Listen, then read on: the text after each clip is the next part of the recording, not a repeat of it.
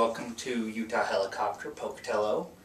You're in ground school with me, Patrick Danielson. I'm a CFII here in Pocatello. I've been an instructor for about a year now.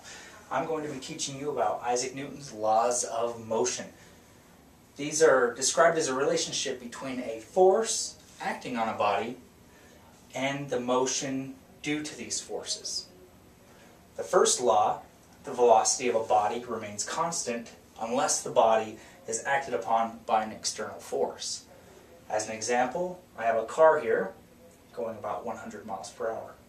Now, because of ground friction, wind resistance, drag on this car, it's going to slowly slow down unless we continue giving it gas, something you've noticed in your own car.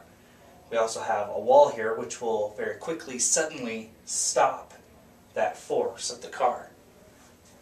Second law, acceleration of a body is parallel and directly proportional to the net force and inversely proportional to the mass, which is telling us that the force that's extracted is going to be the results of both the mass times the acceleration, such as can be seen with the bowling ball dropping on this poor man's head.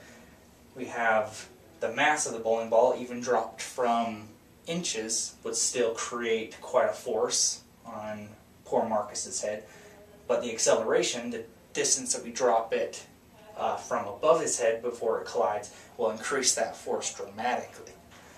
The third law is the one that we're most interested in. For every action, there's an equal and opposite reaction. This is the one that we'll notice once again from the car, the sudden stopping of it.